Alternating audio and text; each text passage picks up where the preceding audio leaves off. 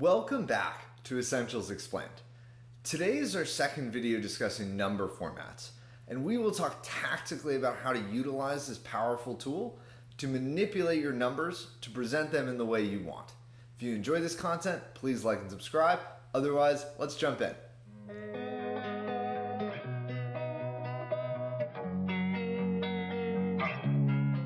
So important, Control 1 is how I pull up this format cells. What you can also do is there are basic number formats in the toolbar. So if you want to do dollar, if you want to do percentage, if you want to do accounting, change the decimal point, you can do that up here. And that's probably good for maybe 80%, 90% of what you want to do. Control 1 will just give you additional flexibility. So if I go back and I just change this to general, this is the number format Excel is going to use when you put in any random number, right? Like if I put in 100, you can see it. I go to home. This will show your current number format. So this is general, right? I can put in 90 down here and it'll be general. I can also go Control 1 and it'll show you the category you're in. General is pretty simple. I think it's actually the same thing as just the number. Maybe I think it has one of these conditional references where we'll show it in a scientific notation if it's above maybe 1e to the 12th, right? So if I go here and if I change this to number, I get essentially the same thing. This has decimal places, but if I put this down, this is the same thing as my general. I just don't have this format in here. So let's go through this, right? We have these basic pre-built number formats. We have number, you can toggle the decimal places and the thousand separator. I always like the thousand separator. I find pretty much everyone does. Currency, right? You can do decimal places. You could make this any kind of other currency you wanted. You can also do accounting format, dates, times, percentages. These are nice. And so, right, 1 will become 100%. Excel will scale that appropriately. Fractions, I've never used these. Don't really know anyone that has. Scientific, I don't use these either. Text, special, custom. Let's talk custom because this is where probably a lot of people don't know how to use this and will really benefit you if you learn it well. So the first thing to understand when thinking about number formats is how Excel denotes certain number types. So if you look at some of these templates, you'll see Excel has a semicolon in here. What that's saying is the first part of my schema, I want to denote positive values, and the second part of my schema, I want to denote negative values. So if I hit OK, you can see how Excel made negative values red. It put the parentheses around there. That's because after the semicolon, it has bracket red, and then it has the number in parentheses. If I were to use another semicolon, the third section denotes blank. So if I put blank, and then the fourth section denotes text. So if I put semicolon, text, I hit enter, you can see how my 0 values have been changed to a blank string, and then my text has been changed to text. None of these numbers have actually changed, right? If I look at my formula bar, it's still 0. If I click F2, I can still see it's 0. But that is really important to understand. These 4 different sections will be really critical. And if I go in here, let's say I want to make this super obvious, I can just change this first section to positive. I can change this second section to negative if I hit enter. And now all my number formats are updated to reflect the schema I input in my number format tab. None of these numbers have changed. 10, 10,000. I can still grab these. If I paste them as value, it'll still be the number. I can still reference these with formulas. Let's just copy that format in. And these are still numbers, but being shown in a different way because you specified a custom number format. What you're probably asking yourself is, why would I just want to ever show this string instead of showing any kind of my value? Good question. You probably wouldn't. And so the reason Excel isn't showing any of your numbers is because you haven't told it how you want your number to work with this character string. So if I put a hashtag, comma, hashtag, hit enter, now Excel knows I want to put my value variable ahead of this positive text string and use a comma. If I were to instead maybe grab this and put it behind my text string, and delete that first section, hit enter. Now Excel has flipped them and it says I want to say positive and then follow that with my value number. These can work a million different ways. So if I wanted to put 0.00, now I have decimal points. So number of different ways to work with these, and we'll walk through a number of examples of how to specifically toggle these, but understanding the structure of how Excel wants you to put this in is very important. We go down to our blanks, right? I just put blank here. Maybe you don't want to show blank. You don't think a all capital blank is super aesthetically pleasing. You can delete this, hit enter, and Excel will show you nothing. I think that's probably the best way to do it. Another way you could do it is put in just like a dash, probably looks good. Or you actually don't even need these parentheses. So if I deleted this and just left this space empty and hit enter, Excel wouldn't show me anything. That's a cool way to do it. Working with text. So if I put a value variable in here, it's not going to work because this isn't a number. If I look in what this string is, right? So if I just change this back to general, it says this is text. There's no numeric value in there. So if I wanted to have that format show, and maybe I'll just reference my old number format so I don't need to change it, and say at, Excel will concatenate the number format I've picked. So if instead of showing text, I want to say equals, if I wanted to say followed by text, it will just add followed by text to my text string. I probably wouldn't use this to concatenate too much because I think it's honestly confusing and I don't think a lot of people actually really know that this is what you would be doing. And the key value of updating suffixes and prefixes with numbers is that you retain the actual value. When you already have a text string, there's really no value in adding it as a number format because you can accomplish the same thing with the concatenation formula and is much clearer to everyone who's working with your file, right? This is super obvious to me that I know, right? If I just change this back to general, now I can really easily follow this formula.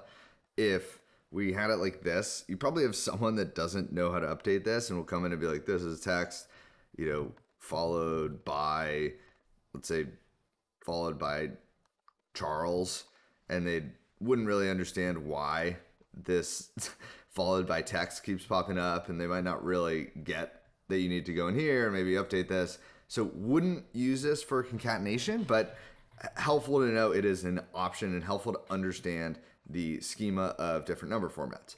Let's change these all back to general. A few different ways to do that. I could go 1, I could just click general up here. That works. I could go 1, I could go back to custom. I could click general in my custom section. That works. I could go up here to the toolbar and I could click general, or I could also use shortcuts. Alt-HN general, right? Excel, many, many different ways to accomplish the same task. Let's say I want to auto format. I'll clear out this followed by Charles and then clear out the rest of this section. Learn it well. So general is what we just talked about. This is Excel's core number format, 0. This is the same thing, right? We just, I guess, lost that special denotation for large numbers, 0.00. So all we've done here is add 2 decimal places, right? So if I go back and let's say I only wanted 1 decimal place, I can just remove this last 0 and Excel only shows me 1 decimal place. Let's say I had a super long number and I wanted to show 5 decimal places. I can do that very, very easy with the custom number format. And you see how I updated these and Excel saved them at the bottom? Excel will figure out, hey, if you use these, maybe you want to save it, maybe you want to reuse it. So if you have a number format you really like, you can save them at the bottom down here. So maybe I'll go down to this next one. So this is this hashtag, or some people will call it a pound sign. I call it a hashtag, but call it whatever you want. What's the difference between these and the zeros? So these are flexible, right? Where zeros will force you to have a value. So if I hit OK, you can see like with this 1 and this 10, there are value signs here that go away because there's no actual value in there. If I were to go back and maybe change this custom to 0, 0, 0, it's going to force me to have a 0 there. Where with the hashtag or pound sign, you don't have that, right? Even in my zeros, it shows me 3 zeros. And if I wanted to prove this, I could use control one. Maybe I want to add, 0, comma, 0, 0, 0. And so I show even more of those. Helpful to understand. I'd probably mostly use these hashtags. Again, here's a different example. So this is hashtag with a comma, and then you just added 2 decimal places. The zeros are more helpful for using at the end of your numbers, right? So if I deleted this and hit OK, now it's only showing me 1 decimal place. Or if I go back and maybe I replace these with pound sign, or hashtag, hashtag, you see it doesn't show me anything. That's because these value variables will only show you something if you have a value there. So if I change this to maybe 1.5, it shows it. But 1.0 will just fade that out because the hashtag or pound sign won't show anything if it is a zero variable, or if it's a zero value, excuse me.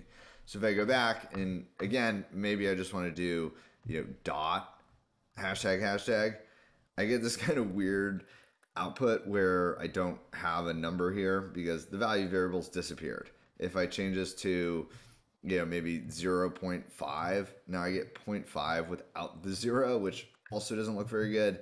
So I would generally use kind of this format where you want this zero in front of the decimal place if you're going to show it, and you want these showed even if they are zero. So next thing, and then this underscore close parentheses indicates a space. So if I remove this, you see all my positive values and even my zeros shift to the far right hand side of the cell where this negative value still sits there. The reason Excel does this is so that all your numbers sit in a row, right? If I zoom in on this, you can see there's like a real small separation between the first value here and the second value here. Not a huge issue, but if you're kind of a stickler and want to make sure all your numbers are aligned correctly, you can use these values because since the positive values don't have a closing parentheses, they need a space there so that this zero is aligned with this zero and this zero. Again, probably not something you need to be super concerned about, but just in case you're curious. Next one is red. So I've used this. I like this. I think it's helpful to easily see what's negative and easily see what is positive. Fun little bonus tip for you guys here. You can actually change this to different colors. So if I wanted to make this, blue, I could make that blue. Or, I could make it green. I've never used this. I don't know anyone that's actually used this, but I think it's kind of a fun little thing you can do. I'd probably actually do that with conditional formatting instead of utilizing a number format, but fun thing in case you were curious. So let's talk about the really cool stuff you can do here. So changing order of magnitude or changing thousands to millions to billions, etc. So we talked about this in the beginning of the video. If I use a value variable, comma, now everything is divided by thousands. Again, this is important to make sure is consistent across all your sections, right? So if I were to use a semicolon and then just put a value variable there, now I have my positive values defined in thousands and my negative values are not and actually don't even show that they're negatives. So be careful when you're using these because you can have this show the wrong number, right? So if I paste this over here, oops, that brought the formula with it. But if I pasted just the value, now I have -10, where if I paste the value, right, I still have 10 in here, but it's not showing up. And so be really, really careful when you're using these that everything on your sheet is consistent. That's really showing what you want it to show because it's pretty easy to mess stuff up. And even if I put, maybe parentheses around these so I can see they're negative, the numbers are not the same between the positive and negative section. This is -10, where this is 10,000, but they look like the same number. So be really, really careful.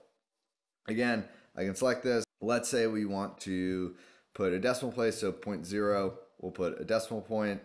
That obviously looks funky, so what we'd probably want to do is put a 0 there, and so then that will show it with a decimal point. Again, we'd want to do this with our negative values as well. So 0.0, comma, and now we can see this is looking a little bit better.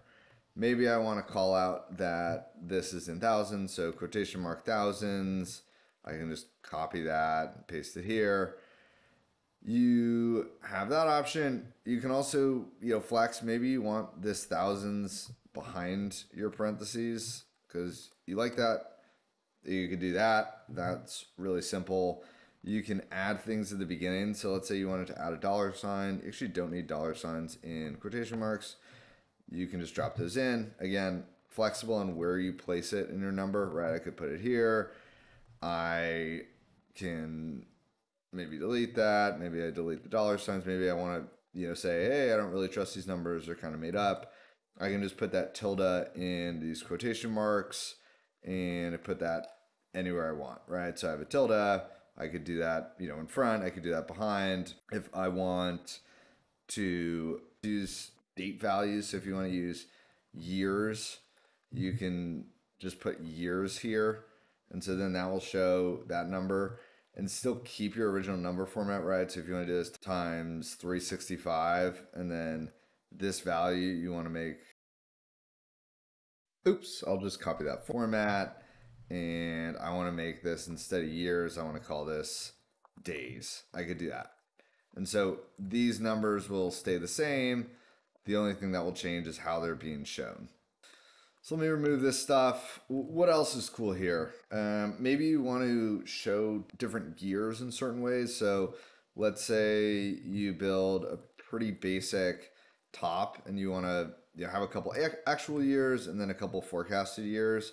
So I can go up here, I can go Control-1, and I'll actually just do 0 quotation A to denote this is an actual, copy this forward, and then if I go Control-1, I can just change this to maybe, an F or forecast, or, I guess some people would call this P for projected, but that is not super important what you use.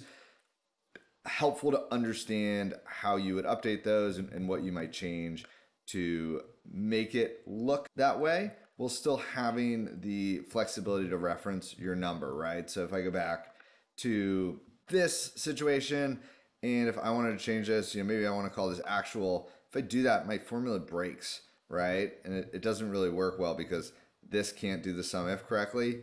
If instead, maybe I want to make these, I can go down custom 0 actual.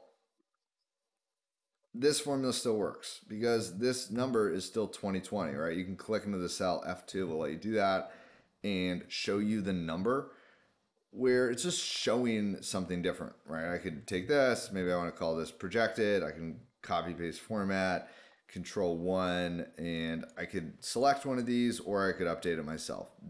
If you're interested in understanding how to build a simple status tracker in Excel, please check out the next video in our series linked here.